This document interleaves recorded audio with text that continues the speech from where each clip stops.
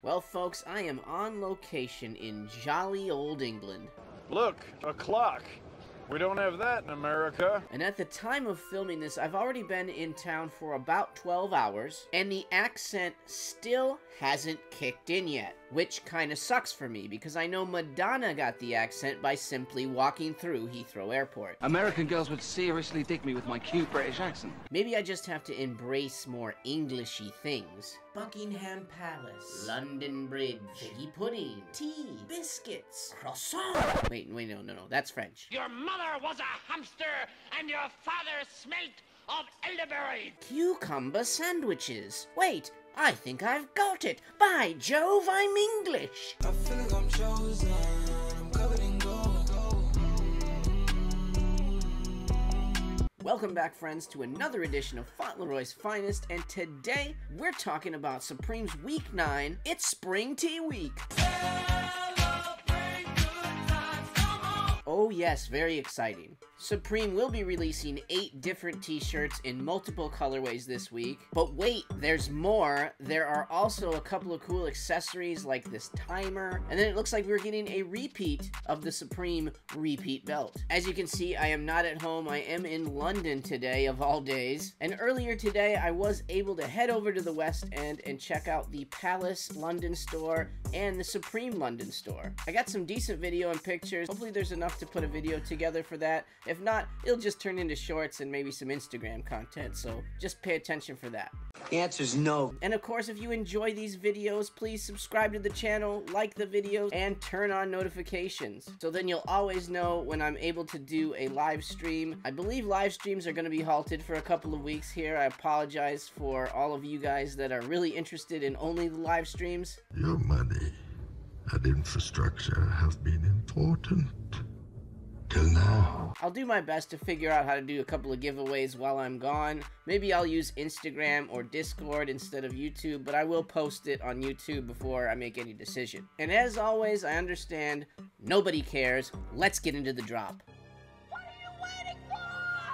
First up, we have these wool trouser shorts. I don't intend to make this a long video, so let's move along. Next up, we have this Ronin football jersey. It's honestly my least favorite of all the Ronin items that I've seen so far. It feels a little too boring and plain, to be honest with you. I don't really see any resale here, and I don't actually like it for the personal, so I'm just straight up skipping it.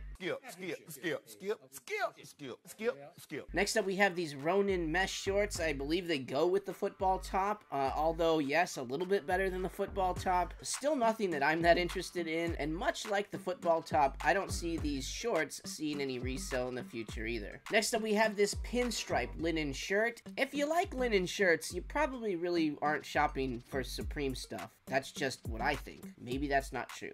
That is true.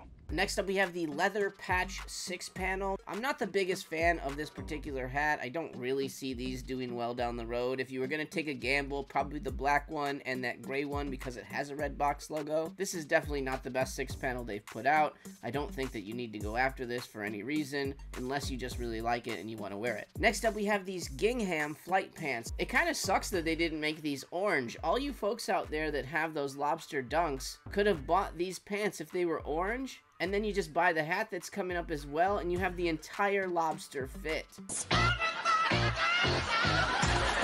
It's definitely an interesting item. $168 is kind of on the higher end for the price point of pants, and I just think it would be a huge risk to buy these for anything other than personal reasons. Next up, we have the gingham camp cap. At least with the hat, you can get the orange colorway to go with your lobster dunks. Finally, all you guys that cop lobsters get a break. I got a fat ass lobster, know what I'm saying? Whole lot of gang shit, know what I'm saying? I'm honestly not really sure what to tell you here. I could see these doing okay in certain colorways, but I could also see other colorways doing horrible and nobody wanting them. I know it sounds dumb, but that orange colorway might be the most popular one just because of the correlation with the lobsters. All in all though, not my favorite camp cap. There will be better ones coming out in the future, and again, unless you're really wanting to keep this for personal or you need free shipping or something to that effect, I would probably wait for other hats. Why would we do that? Next up, we have our first t-shirt, the Tamagotchi tee. That's right, there's something on that t-shirt. You just have to zoom in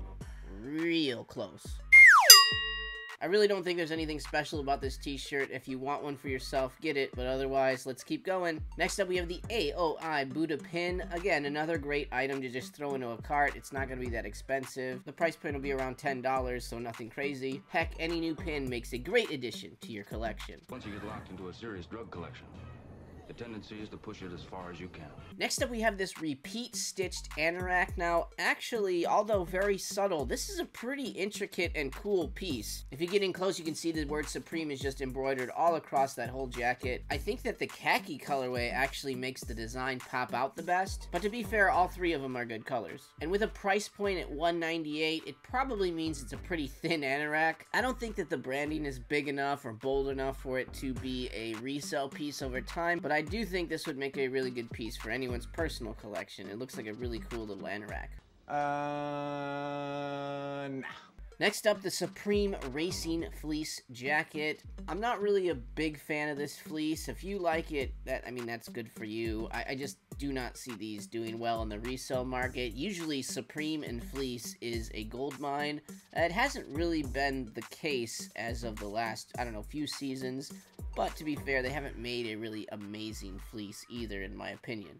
This one also not an amazing fleece. If you do happen to like it and buy it, just know you're probably going to be wearing it soon. I'm not putting on a jacket. Next up, we have the Strawberries tee. Again, much like the Tamagotchi tee, I don't really like this one that much. It's a bowl of strawberries. I need more nourishment than just a bowl of strawberries. Can I get a cheeseburger? Where are the McNuggets? This is just not a meal that I want to partake in. You're gonna have to eat it. Next up, we have the League tee. Now, actually, I kind of dig this one, but this is the first t-shirt that I'm starting to get into. Probably a black XXL could do good in this one down the road. So if we don't get final pictures of what everything looks like, that's definitely something you're going to need to pay attention to on drop day. After shooting the video, they loaded in some skate decks that show the different colorways for the basketballs that should be on the t-shirts. And they also loaded in a strawberry skate deck, which should go splendidly with your fine China dining set. It's not gonna be fine ever! Next up, we have this washed knockout denim varsity jacket. I just think they've been putting out a ton of these big jackets lately. This one does have a nice big spell out on the front, but I don't really like this jacket all that much. It's kind of boring with just the big Supreme on it.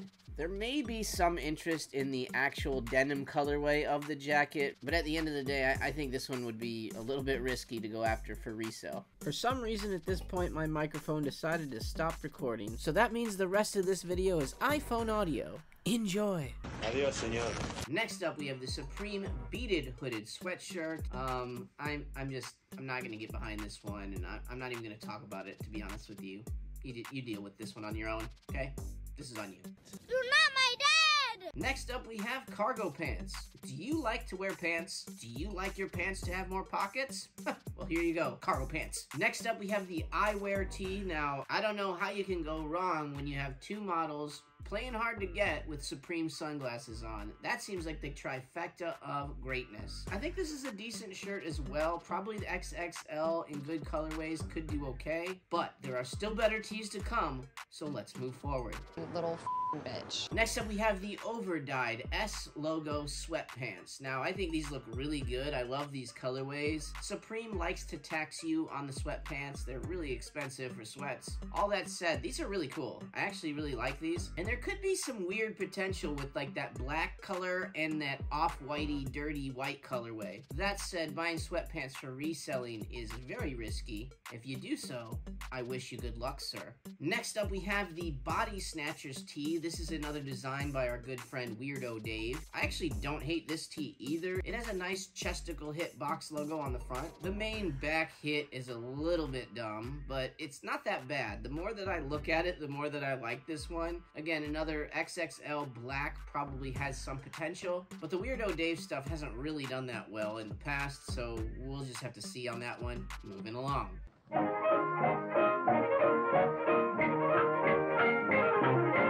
Next up, I think this might be my favorite t-shirt of the group, this Ronin tee. I like the nice hit on the front. I like the Ronin tag on the back. This shirt in black XL, XXL should do okay. The only thing is I don't know how popular Ronin really is based on how the other items have done so far. Either way, personally, this is my favorite t-shirt that they're putting out this week. So that's usually the kiss of death for any t-shirt coming out, so there's that. Next up, we have this Ronin short sleeve top. This one's also really cool. I do like this one. However, as a premium tee with a collaboration, this is probably $98 at the cheapest, which means that you're gonna have to really, really like it if you want to buy it. And I just really don't see any resell in a short sleeve shirt, although a really cool short sleeve shirt. All right, next up, we have the business tee. Yes, business!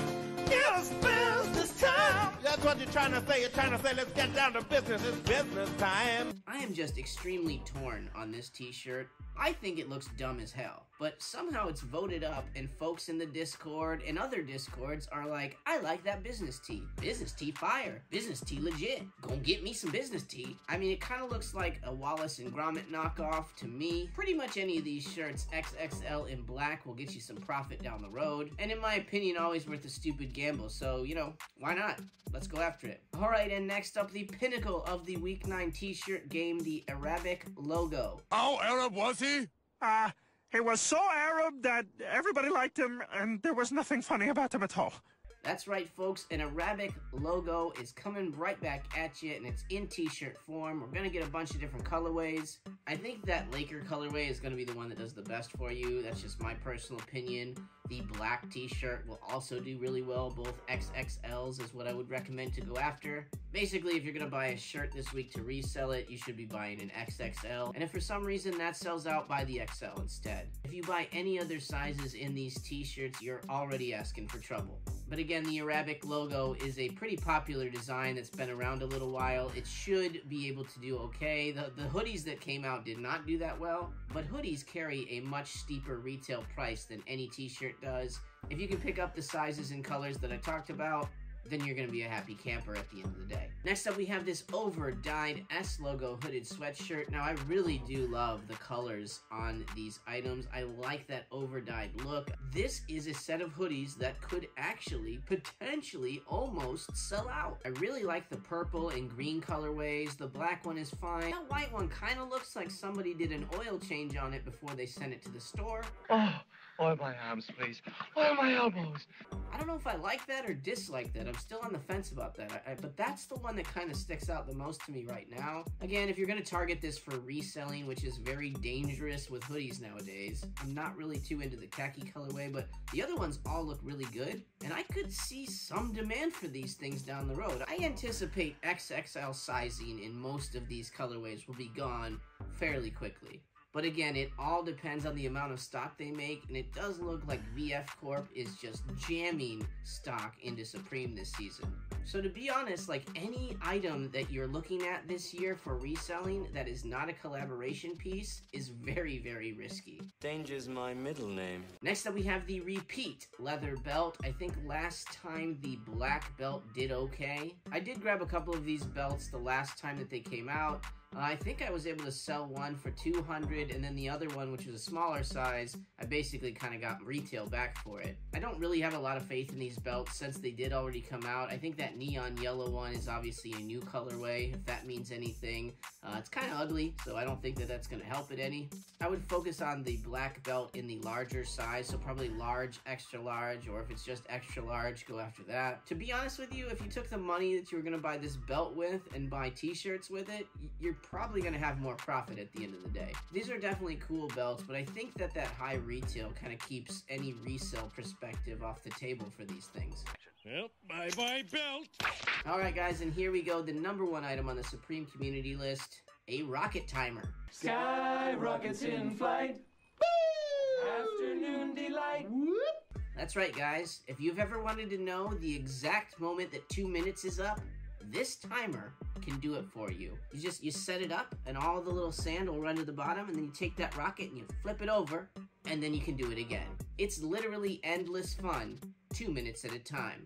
Afternoon Afternoon delight. Now, Drops has this priced out at $38. That's not really a bad price. I mean, it is going to be like that big, so you're probably not going to be super happy if you pay $40 for basically an egg timer. Drops has these listed at $38, which really isn't that bad for a Supreme item, but you're basically paying $38 for a little Pictionary timekeeper. I hate to break it to all you guys that voted this thing up, but it's 150% a personal. It's a cool personal, a little expensive for what it is, but a personal nonetheless. Oh, I love trash. And there's your week. Are you grabbing any of those t-shirts? Do you like the belts? Are you gonna get a timer? Let me know in the comments down below. Don't you do it! Thank you guys for watching the video. Sorry that this is coming out a little bit late. Obviously, I'm traveling. But if for some reason this video hasn't given you all the Fauntleroy that you need in your life today, well, then you should check out these videos right here. Yeah, my type. Like Biggie, if the head right, I'm there all night. Like Easy, when I see it, I'ma hit it on sight.